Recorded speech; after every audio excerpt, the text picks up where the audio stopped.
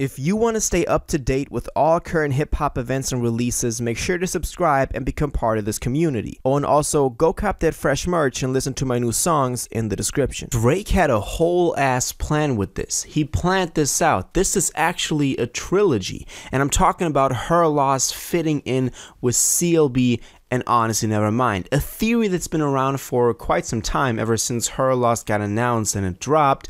But today we're going to break down what Drake exactly said and how this all fits into the bigger picture. So let's jump straight into this. So yesterday, 21 Savage and Drake sat down with SiriusXM to discuss Her Loss and the creation process behind it. Among other things, they also revealed that they helped write verses for each other, a thing that I went over in the latest video that I dropped. If you want to get into that, I really recommend you go watch that other video after this one, because it's really interesting and kind of gets in also to their, very familiar and very family-wise way that they help each other and way that they interact with each other, which I thought was really wholesome. So make sure to go watch the video after this one. But today we're talking about something else, because while they were on this interview, Drake also started saying some interesting stuff, and I don't want to hold y'all any longer. Let's look at what he said. At a certain point in the interview, towards the latter end of it, he started to say, we got CLB, Certified Lover Boy.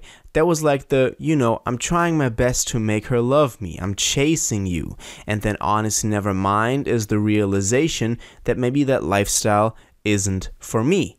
Then Her Loss is like No Pigeons. Remember when they dropped No Pigeons, when they had No Scrubs out? So here he is directly giving us hints that all three of these albums are actually connected. I find it funny that he compares Her Loss to like No Scrubs. That is definitely not the same vibe, but I get what he's trying to get at. And I think this definitely shines a different light on all of these projects. It's a theory, as I said, that's been around for quite some time. I mean, especially back when CLB dropped and we had the 9 pregnant emojis on the cover, which we all thought was going to be a joke, but then he actually went through with it, and we were like, okay, why are there pregnant emojis on there? And then 9 months later, Honestly Nevermind dropped. It was exactly 9 months later. CLB dropped in September of 2021, and then Honestly Nevermind dropped in June of 2022. That is a 9-month difference. So already there, it made sense, and that is what a lot of people pointed out. And then when they announced this album that dropped that closely afterwards, I mean, within like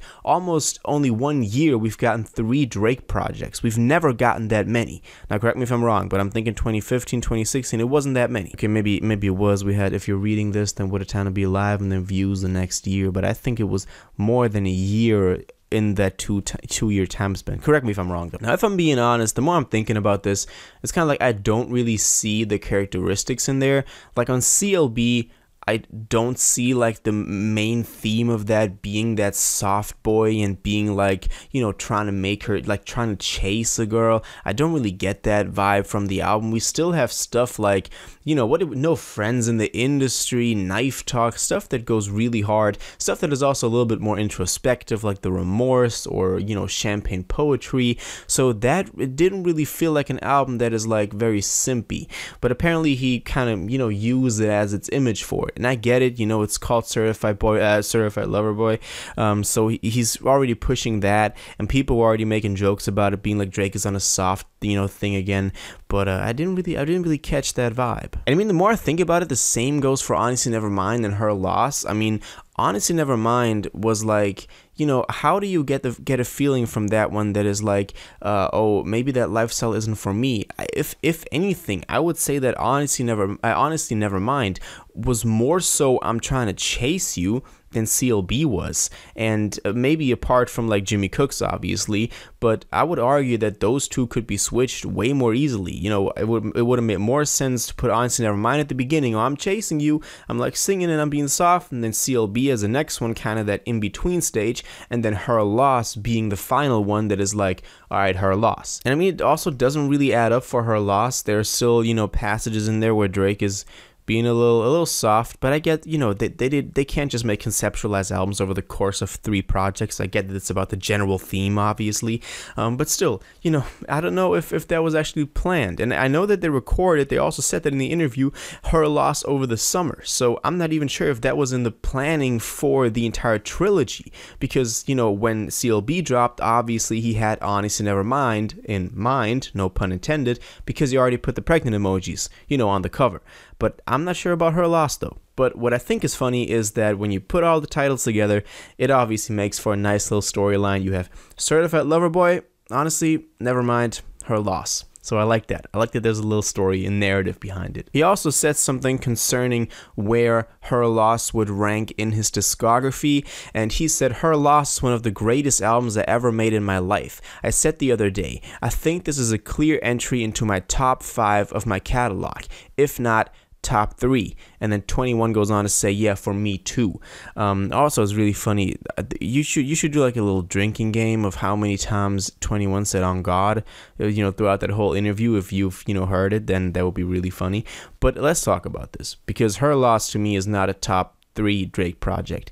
We have stuff like Take Care, we have Nothing Was the Same, we have So Far Gone, we even, like, if you're reading this, even all of those go above Her Loss. I would even go so far as to argue, and this is going to be a very hot take, but I'm not even that turned off by Views, and that says a lot if I put Views over Her Loss. Her Loss was great. I was actually really happy with the record. I was happy that Drake was able to at least somehow come back a little bit and prove that he's the Drake that can, like, rap again and do some hard stuff. I like that. I think that Her Loss was a really good move for Drake, and also for 21, obviously, because he's profiting off of that way more than Drake is. But to call it a top 3, I don't know about that, man. It's gonna have to stand the test of time, obviously, but I like that Drake feels that way. I think it's a good sign if he's still, you know, in his mind putting out his best work at this late stage in his career. Now, obviously, we don't know how long his career is gonna last. Right now, he's still riding really high,